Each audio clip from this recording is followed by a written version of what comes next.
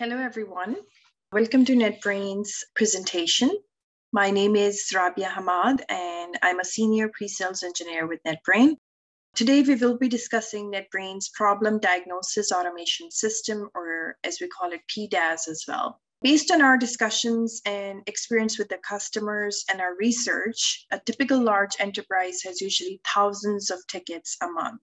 And we have seen that 95% of those tickets or issues that happen in the network, they are repetitive. And 50% of the problems can be prevented before they're actually found in the network. NetBrain introduces a problem diagnosis automation system.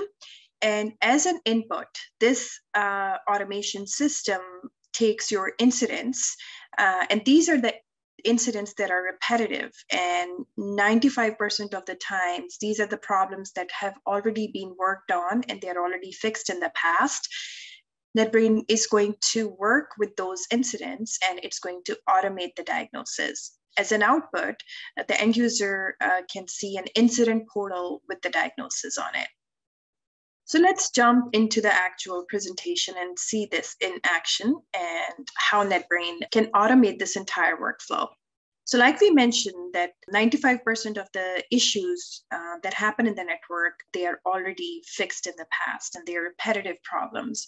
So the whole idea is to work with those repetitive issues, and if it's fixed in the past, if engineers have already spent hours troubleshooting that issue, next time when issue comes back, it has to be automated with NetBrain's problem diagnosis automation system.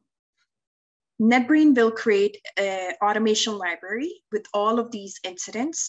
For example, we are looking at this library right here.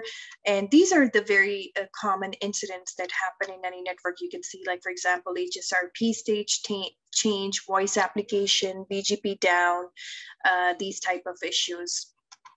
You can start off with your top 20 or top 50 issues. And for each of those incidents or issues, there is a diagnosis that is attached to them. And these are the best practices. This is the tribal knowledge that is used to build this automation library. And based on our past troubleshooting experiences, these are the steps that were taken to fix the problem. So let's take a look at some of these issues. Right now, we are in ServiceNow, and we can see there's an incident here that Toronto office is experiencing choppy WebEx meetings. So we are experiencing some slowness here. There's not a lot of information given in this specific incident. And again, let's say this issue happened early in the morning or late at night, and this is when most of the annoying issues happen in the network. But when I look at this incident, not only I have a problem, I also have a diagnosis right here. So these are the troubleshooting steps that were taken by NetBrain when this problem happened. So we see reds and greens right away. I see that NetBrain has taken this incident. This was compared against the automation library that we talked about earlier, all the repetitive problems, known problems in the network that happen a lot and they keep on coming back. And then some troubleshooting steps were executed. If I look at the logs, especially the red ones, I can already see that there were some misconfiguration found in QS policies, and also there was a route change identified. Now I have two options. I can either take a look at this map in read-only portal if I don't have access to NetBrain, and this is going to give me a read-only view of the problem area. So this is what was triggered when this incident came in. NetBrain created this map. It's a path from that source to destination where the slowness was reported. We are able to see all the different hops. And again, we can also see some configurations on this firewall. In this case, you can see which ACL permitting the traffic on this firewall. In addition to this, you are also able to see diagnosis in red and green. So you are able to identify any alerts that were sent at that time or identified.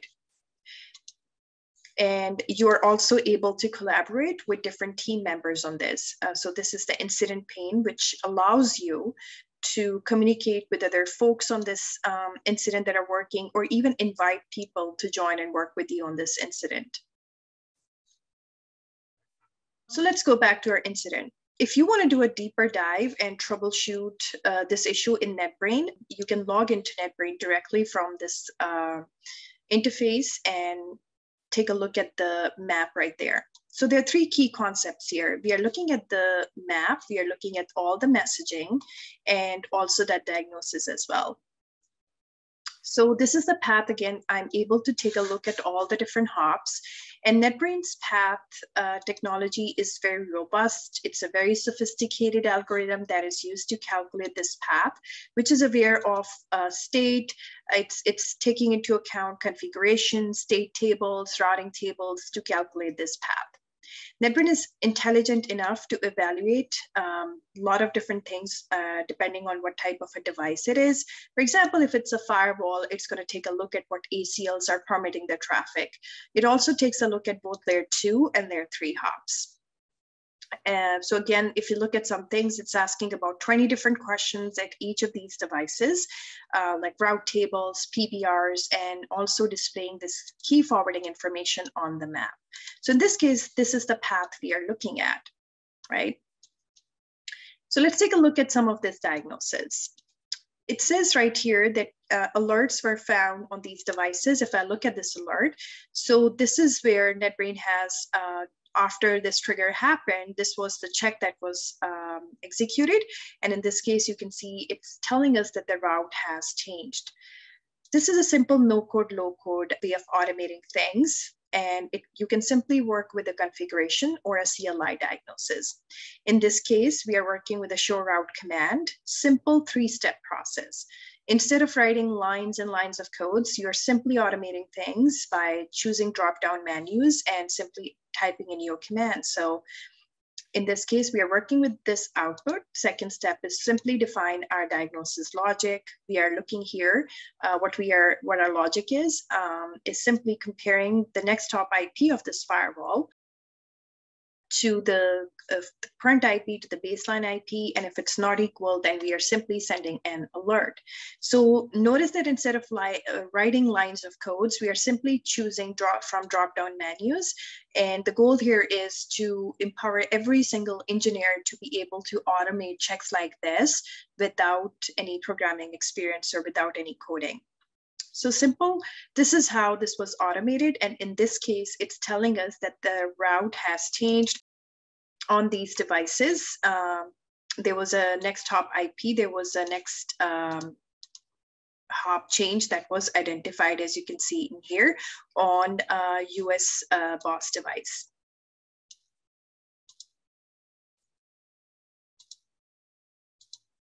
Right here.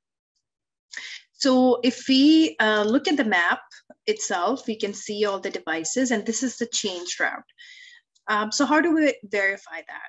If we look at go back to the logs again, let's go ahead and verify this to see what has changed. Troubleshooting is all about, show me what's changed. It's all about the changes that happen in the network.